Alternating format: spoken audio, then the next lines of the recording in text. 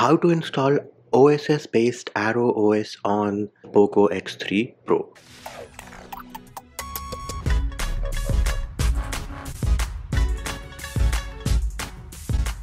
Hey peeps, what's up? Manchi here, back with another video, and in this video I'm going to show you how you can install Arrow OS, which is based on OSS or open source software vendor, on the Poco X3 Pro. Do note, Arrow OS made this switch a few days back, which is why we are making a new video on how to install it. Now, what are the prerequisites? Well, you of course need to have an unlocked bootloader, and then you also need to have a custom recovery installed, which is TWRP. How do you unlock the bootloader? How do you install TWRP? Videos for those can be found in the description of this video. Next thing, make sure your battery is charged at least 50 to 60%. Do not, and I repeat, do not do this process if your battery is at 20 or 30%. Also, make sure you do have a backup of all your pictures, videos, and anything important which you have on your device, because we are going to perform a format data and you are going to lose all your pictures, videos, and anything important which you have on your device. Now, another question which I will get a lot is that what is OSS vendor and why are we switching over to OSS vendor? What are the advantages? So I do encourage you to watch the Android custom ROM basics playlist. It has a video on this topic. But for just a small overview with respect to flashing, the difference is that now you can switch between custom ROMs. Just flash the firmware file. You do not need to be going to Arrow OS from, say, stock MIUI, because now they are using their own OSS or open source software vendor for the Poco X3 Pro. Next thing we can talk about is what are the files which you need. So all the files which you need are linked in the description of this video. So for starters, you need the firmware file for the Poco X3 Pro. Now, how do you find out what version of the firmware file you need? Well, the best place to find that out is either follow the Poco X3 Pro Telegram updates channel, or you can also find that information out in the official XDA thread of Arrow OS for the Poco X3 Pro. Next up, you need the ROM itself, which is your Arrow OS. Feel free to use either the vanilla build or the GApps build. And if you're using the vanilla build, you might need GApps. So Flame GApps is the best one, which works with Arrow OS at the time of recording this video. Now I will be using Flame GApps. Why? Because I prefer to have Pixel Launcher, and I will also show you how to install the Pixel Launcher add-on on the specific build which we are using in this video. Unfortunately, I was on stock MIUI, so the video will show you how to switch from stock MIUI to Arrow OS based on OSS, but you can of course switch between any other custom ROM which you have without having to go back to stock MIUI, because now we are using OSS or open source software vendor device. Now do note, I do have the international variant of the Poco X3 Pro, which right now is running MIUI 12.5.1 based on Android 11. However, the process will work on the Indian variant as well, which is codenamed Bhima. Next thing, while you are in settings, go into password and security and remove your screen lock, fingerprint, and face unlock. Once that is done, go back, go into Mi account and remove your Mi account. Once that is done, go back, go into accounts and sync and remove your Google account. Once you have removed all the accounts and security measures, make sure you reboot your device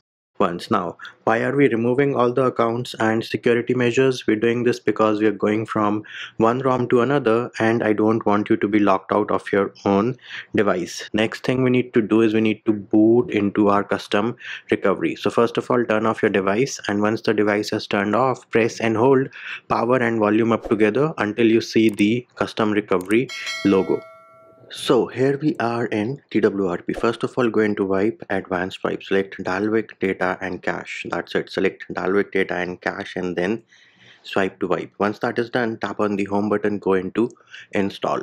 Now you need to navigate to the folder where you have downloaded all the files. In case you downloaded the files on your phone directly, they will be in the download folder. If you transferred them from your computer, you would know the location. First file which you need to select is the firmware for the Poco X3 Pro.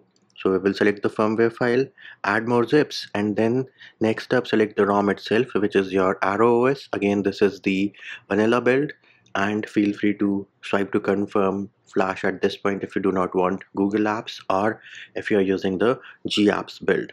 but we want GApps explicitly, so we are going to say add more zips, and then we are going to select the flame GApps zip file. So once we have selected all the three files, we are going to say swipe to confirm flash. Now once all the files have flashed successfully, we need to make sure we got no errors. So we can scroll up and start from the beginning. Here it is.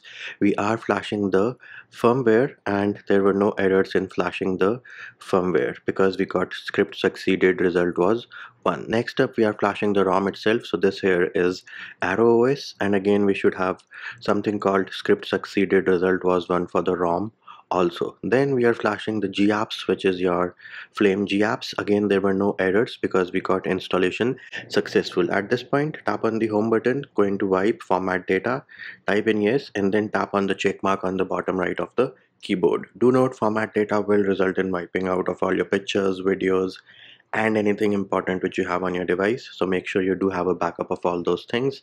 At this point we have flashed all the files which we need to boot into Arrow OS on the Poco X3 Pro, so we are going to say reboot system.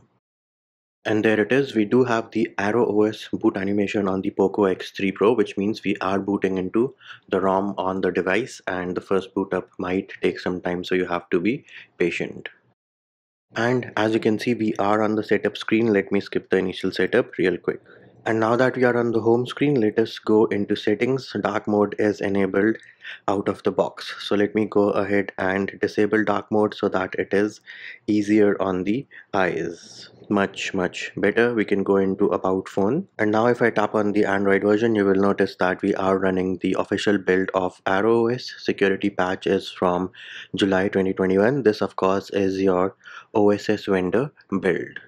Now do note that Arrow OS comes with Arrow Launcher out of the box. So if I go into settings, apps and notification, and then go into default apps, you will notice that the default application here is Arrow Launcher. Now me personally, I prefer to have Pixel Launcher, which again is a personal preference. So how do you get Pixel Launcher on this build? Well, as easy as booting into TWRP. So turn off your device. Once the device has turned off, press and hold power and volume up together till you see the TWRP logo. Once you've booted into TWRP, you sometimes have to wait for the touch drivers to load, and then we can go into install and download. So you do need 2 additional add-ons which you need to flash for Pixel Launcher to work without any issues, and these add-ons of course are linked in the description of the video, and they are from Flame themselves. So all you need to do is select the first add-on, which is your Google search and assistant, and then add more zips and select the Pixel Launcher add-on and then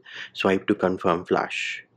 Now once the add-on zips have flashed, again we need to ensure there were no errors. So here it is, Google search add-on is being installed and installation successful. Similarly, this here is your Pixel Launcher with device personalization services. Again, installation was successful, so all you need to do is say reboot into system.